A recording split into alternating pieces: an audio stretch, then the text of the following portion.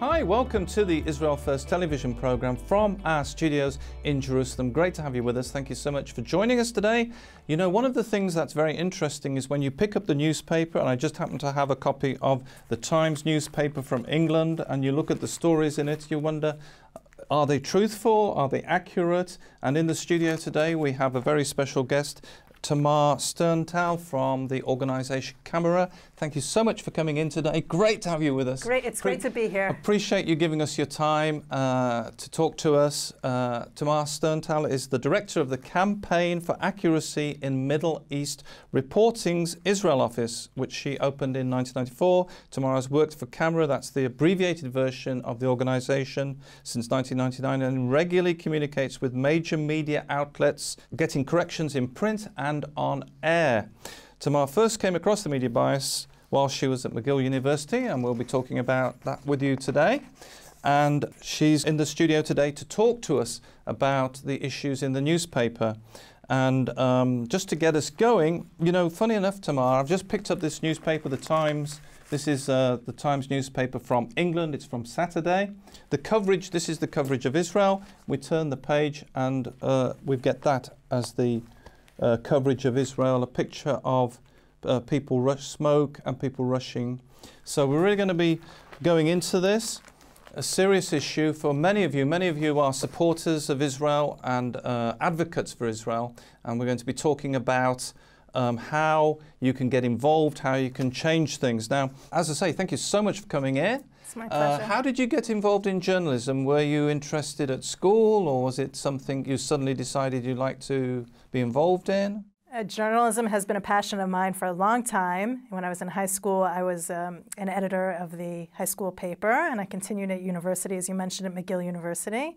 I had a connection there with an editor who was writing for the alternative, very left-wing newspaper. I had been interning as a high school student at the Jewish Exponent, that's the Jewish newspaper in Philadelphia. So I naturally went to that media outlet. And right away I encountered an intense bias against Israel at that newspaper. So this was in Canada? Yes, this was in Montreal. And you found bias in the national Canadian newspapers or television? Yes, I didn't study it. I wasn't yet working at the organization, so I didn't study it in a very focused way. But my personal experience working as a journalist at the campus newspaper was that there was a tremendous bias against Israel, running op-eds, charging that Israel had not built any new roads or universities in the West Bank for Palestinians since 1967. That was all false. Yet on the other hand, when I came forward to the editors and said I'd like to cover Jewish students protesting outside the Iranian embassy in Ottawa against their support for terrorism, they refused to let me run the story, saying, well, prove to us, show us that the Iranians are backing terrorism. So I brought them all kinds of sources, and they said, sorry, too late, the time has passed. So, and this was a newspaper which had once done a whole issue dedicated to racism, and the only thing that they had addressing anti-Semitism was that Zionism is racism. Going back to the UN resolution, which had already been repealed, but they were bemoaning the fact that the UN resolution that Zionism is racism had been repealed. So this was a very hostile environment, which did not adhere to, obviously, professional codes of journalistic ethics, and this is what really put me on the path professionally where I ended up, where I am today. And you'll be thinking today, well, you know, I can see bias in the media, and it's something maybe you've actually got involved in. Maybe you've written to newspapers or television stations. But how did Tamar start? Tamara's Committee for Accuracy in Middle East Reporting in America, founded over 35 years ago. So we're the oldest and largest organization dealing with these kinds of issues. I believe we've prompted more media corrections on any topic, leave aside Israel, on any topic than any other individual or organization in the world. We were founded in 1982 during the First Lebanon War because of the terribly biased coverage of the war that we were seeing at that time. Specifically, there was a photograph of a baby in a hospital in Lebanon with his arms, according to the caption, which was United Press International, that his arms had been burnt off and he was being held by a nurse, and the charge was that an Israeli attack was the cause for this horrible injury. And this photograph was splashed all over the front pages of many national newspapers, was in the news programs, broadcasts, and a copy of it was sitting on the desk of President Ronald Reagan. And it was this photograph which was said to inform his policy on how to deal with this conflict. And he sent in American troops into Lebanon, thereby saving the PLO, the Palestine Liberation Organization, terrorist organization groups from the IDF. But there's just one problem with this photograph, which so moved the president and influenced his foreign policy. Israeli doctors who saw it immediately understood that a child who the day before had lost 2 arms could not be held in this position that he was shown to be in, drinking from a bottle like a normal, healthy child. They went to Lebanon, they tracked down the child and found that his injuries, he had injured an arm, but he didn't lose them, thankfully, were not nearly as severe as portrayed, and that, in fact, he had not been injured in an Israeli attack, but by an errant PLO shell. So it wasn't even Israel, wasn't it? No, Israel was not responsible. Right. And in the course of decades of work the cameras carried out, since that time, we see repeat, deaths blamed on Israel that after the fact are shown to be, in fact, that Israel was not responsible. In some cases, it was an errant Hamas rocket coming from Gaza and the like. So this story repeats itself over and over. It's quite interesting because, we started, when we started the program, it was really, that was really one of the reasons, because there was so much wrong stories in the press. There were so many inaccuracies in the press in the United Kingdom, and that's how we started doing the television program. Was one of the reasons we started was because of this.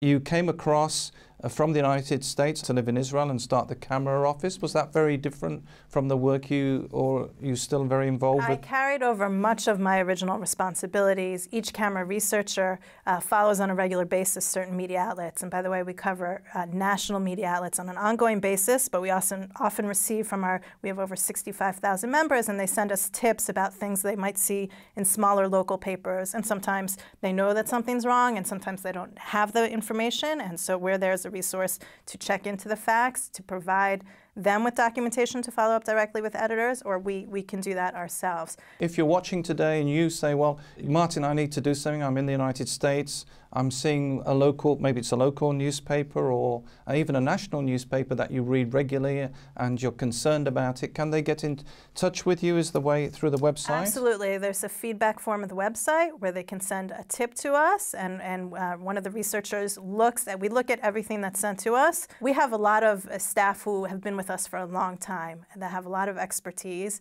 and we've had to migrate not only to look at the print edition, but also to be very attentive to what's going on online on the Twitter feed. So we have to spend time there as well. There's no way around it.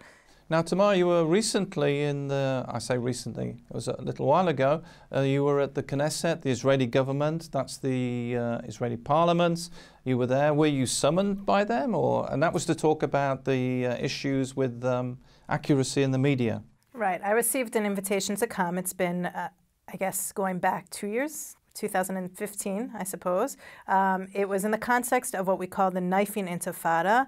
The previous fall, a spate of Palestinian violence involving mostly stabbings, but also shootings broke out. I'm just going to explain that you're watching, you think, what's a knife intifada? That was really a time of terrorism in Israel. I remember it very well. It's not that long ago, and indeed it's still happening from time to time, was when Arab terrorists, for me it was really in Jerusalem, were attacking people randomly, really, because I remember there wasn't just Jewish people, they were attacking all sorts of people. Even Arab people, Palestinians were getting knifed, and they were mistaken for Jews, yes. Right, and there was one by the market, I particularly remember, by the Jerusalem market, where somebody was standing out, a Palestinian was standing outside, and he was stabbed by a Palestinian. An older man, I believe it was. Yes, right. Yeah. So this was really a period of time where there was terrorism and you were afraid. Some people were carrying pepper sprays with them. There was people with walking sticks on the bus because it was really a time of fear. So yeah, it was largely in Jerusalem, but not only. It was also occurring in other places outside of Jerusalem within Israel.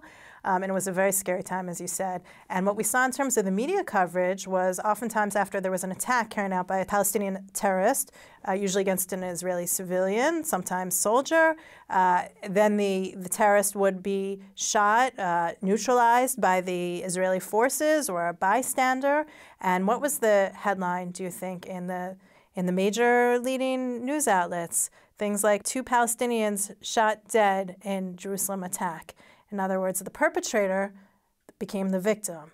And the headlines completely obscured the fact that it was the Palestinians who had been shot who were the assailants who were attacking innocent victims. So it was flipping the events on their head, and this was what's so upset. I mean, this is the kind of thing that we've been following for years, but it became on the radar of the Israeli leadership, and there was a special session called in the Foreign Affairs and Defense Committee, and that's what I addressed, bringing examples of the kinds of headlines that we were seeing. So did you have other journalists there, other people from the media? Were they there? There was a representative from the Foreign Press Association, who was also the bureau chief for Reuters at the time. His name was Luke Baker.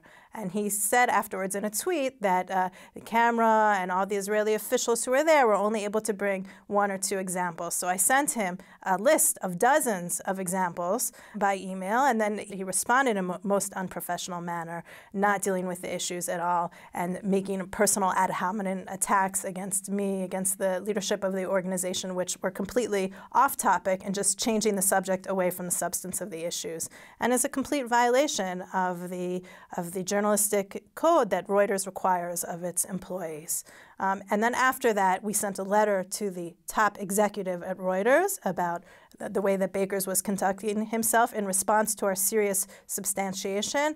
After that, he backed off, and he started to respond more substantively, and we did see an improvement in the communication and also in the kind of way that he followed up in terms of accountability. And I should add, as a postscript to this whole story, that the quality of the headlines did greatly improve after sustained campaign exposing them, response from camera and our concerned members, and media outlets did get the message, and they did improve on that score. Although I have to say it's not completely eradicated. I just noticed Sky News Arabic, unfortunately, and we did just open an Arabic department specifically to monitor Western media outlets who have Arabic platforms. So that's like Sky News, BBC, CNN. We were looking at the Huffington Post, which just closed its Arabic site and rolled it over into something called Arabic Post. But these are all Western media outlets. Now, you're watching today and you think we've got Tamar Sternthal in the studio from Camera, the organization that looks at accuracy and truth in the press. You'll be watching today and you think, well, how can I make a difference? Or can I make a difference? Does it really count that people, you're at home and they are watching and concerned about, you've watched news from Israel which is inaccurate or not truthful, and they know that? Can they make a difference? Absolutely. I mean, the first most important step is to become an informed news consumer. And the way to do that is to follow the news, to read many different news outlets, and then you begin to notice discrepancies, and you become smarter, you become more informed, and then that's when you're in a position to be able to respond to news outlets. If you don't know, first of all, I recommend also that you follow www.camera.org, because you'll get updates on what is the media getting wrong, and that you might see an example from one media outlet which say, oh, I saw that in my local media as well. So you know that here's a point for you to enter and take apart. You can respond directly to that media outlet, whether it's writing a letter to the foreign editor. Sometimes you can find addresses for these people. If you need help with these things, you can definitely, through our feedback form at www.camera.org, get in touch with us, and we can take it up a level by our staff will communicate directly with that media outlet depending on the situation, or we can help you find the appropriate address. We can publish about it. We believe that sunshine is the best disinfectant. Oftentimes our communication is quiet behind the scenes, and that can be effective. But if not, we find that publicizing something on one of our websites, and I mentioned Camera, but we have other brands covering other media outside of America. We have UK Media Watch. That's a blog that belongs to Camera, that follows mainstream British coverage, everything except for BBC, because BBC is such a gargantuan institution. It's a huge media outlet with all kinds of platforms, radio, television, and digital, that it's a world unto itself. So we also founded BBC Watch. That's also a project of Camera.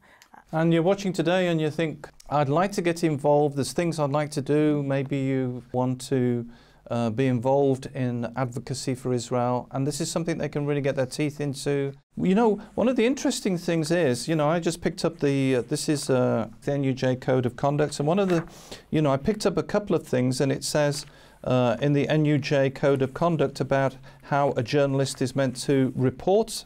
The journalist must strive to ensure the information is honestly conveyed, accurate and fair, does his utmost to correct harmful inaccuracies, and differentiates between fact and opinion.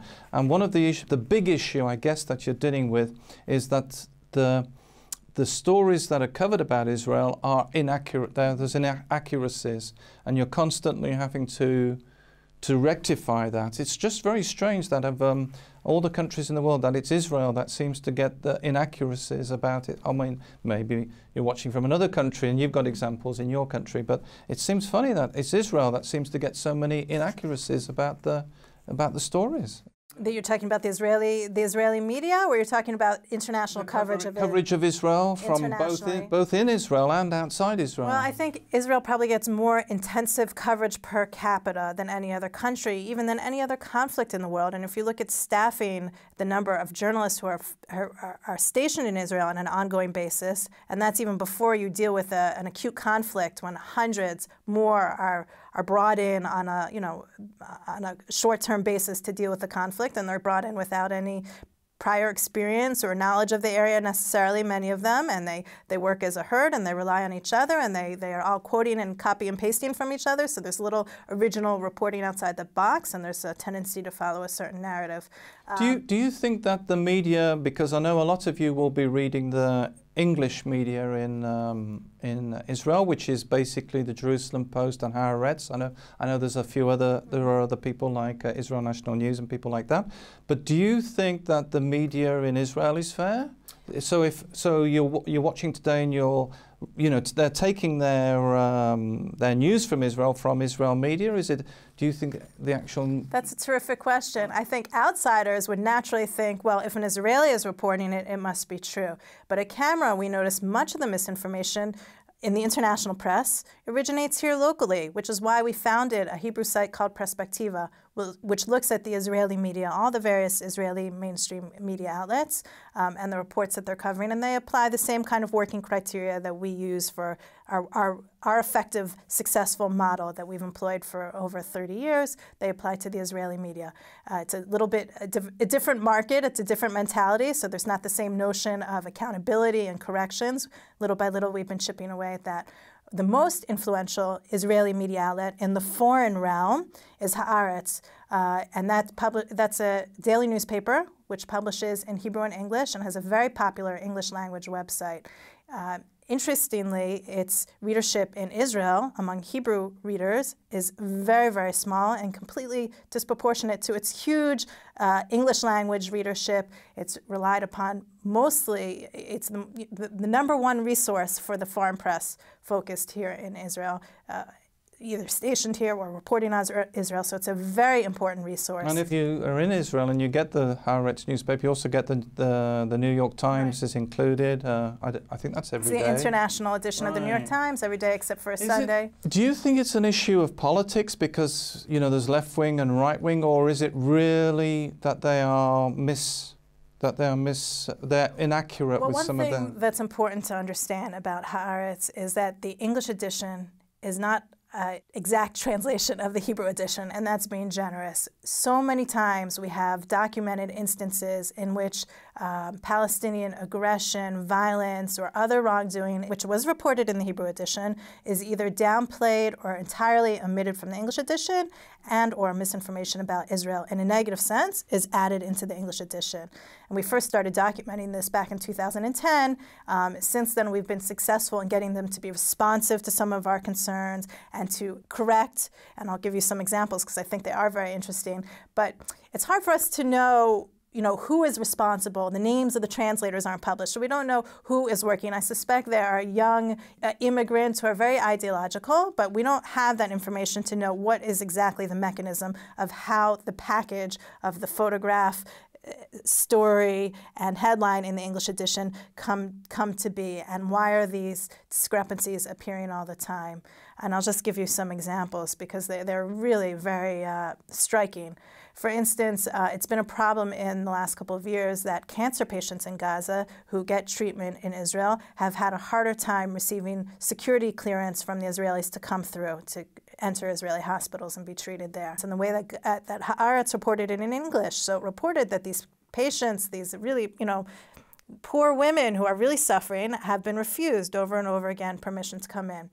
And twice Haaretz reported this story in the space of a year and a half, and both times the Hebrew edition included the response from the Israeli security forces, which is that Hamas has been exploiting these vulnerable patients, the most vulnerable people in the Gaza Strip who are in desperate need of medical attention, which they can't get there and they need to come to Israel for, exploiting them and manipulating them, forcing them to either smuggle in money or plans to help Hamas activists with terror attacks and bring those things into Israel. This information was included in the Hebrew edition twice, and twice completely left out on the English edition. And the second time, we got it corrected. The first time, they added it after we objected. Somebody has to be sitting and reading both editions, making these comparisons. The second time had specific stories of specific patients, and the Israeli security source also gave a response about these women, saying in one case, she never applied for a permit. In another case, she applied to go to a conference, not to go for medical treatment. Another place, the claim was that she had been denied entry, and in fact, she had been allowed entry. So this is very important information for the reader to get, especially the international reader who's not as familiar with the situation here. And this is the kind of case we see where the translation is distorted in comparison to the Hebrew edition. As we are just finishing, one of the interesting things is we've got this narrative of the Palestinian victim and the Israeli aggressor. Do you think that it's going to ever be that we can change the narrative, or is that kind of in stone now? Wow, that's such a difficult question. That was one of our major criticisms of New York Times, and I think I've kept referring to the New York Times because the New York Times I work in the American realm, as I mentioned. The New York Times is still the most influential media outlet, not only in America, but I think around the world. It really sets the tone and pace. The tone and content, it really sets the agenda for the rest of the media world that is looking at the New York Times. And one of our major criticisms, for which we ran a billboard campaign, we had a billboard outside the Times building in Times Square in New York during the 2014 Gaza war, that Israel's under attack from Hamas and also from the New York Times. And every time the Times employees had to exit the building, they had to see this billboard. Essentially, the reader's editor agreed with us. She published a column on the coverage of the Israeli-Palestinian coverage, on the quality of the coverage in her newspaper, and she agreed that too often the Palestinians are portrayed only as victims, and that it's a very one-dimensional type of coverage, and that they need to enhance their coverage of the Palestinians as actors. They're not only victims, they're also agents in this conflict. And I think she really got to the crux of the matter. That's the problem that we see with the coverage. And there were some, it's still an ongoing problem at the Times, very, very much so, including the coverage of most recent events in the Gaza-Israel border. But there were some stories in there after that tried to give a more multifaceted insight into the Palestinian society and problems within the society which impact the conflict and really have nothing to do with Israel. If you want to know more, you're going to have to go to the website. Go to, what's the website they can go to? www.camera.org. And if you'd like further information, you can get it all from there, and we look forward to seeing you next week. Shalom, dear friends. Today we carry on looking at the prophets. And do you remember the name? Nevi'im. Yes, you're right. And we're looking at the minor prophets. They were 12, and in the Hebrew scriptures, they are all put in one section, in one book. So this first Nevi'im, these first prophets, we are looking at 6 today, and it was during the early Assyrian period. The first name is Hosea. In Hebrew is Hoshea. And when you hear the name, it's like, oh, this means salvation. He was a man who married Gomer. She was not of a good reputation. And they get married, and they have children, and they divorce, and he goes to buy him again. And it's really a metaphor and a beautiful story to show the strong love of God for Israel, and that she will return back to God. Okay. The second one, the second prophet, is Joel, and the name in Hebrew is Yoel. Yoel. So you can hear it's like Yah and El. So it means that Yehovah is God. And it's a beautiful name. And he was living in the Galilee. So he was from the northern kingdom, and he died also in the Galilee. Now, the one after was Amos in English, and in Hebrew is Amos. Amos was living in Tekoa, and Tekoa is next to Bethlehem in the south of Jerusalem. So he was from Judah, but he was speaking to the northern kingdom and said to them, you have to repent, bad things are going to happen, return to God. Then we have Obadiah, and the name in Hebrew is Ovadiah. Ovadiah, when you hear Oved, it means servant. So he was a servant of God. Then we have Jonah, and Jonah, the name in Hebrew is Yonah, and Yonah is a dove, and he was the prophet who was speaking to Nineveh, and Nineveh, the big city of Assyria, repented, and they returned to God. Then we have the last one of the sixth one that we are looking of the prophet is Micah, and Micah in Hebrew is quite different, is Micha, and Micha means you can hear, oh, who is like God? And this was his beautiful name. So we look again at the name, just in Hebrew, because we start to be very good, is Hosea, then Yoel, then we have Amos, then we have Obadiah, then we have Yonah, and the last one is Micha. We've done very well again together, and we'll see you next week. Bye.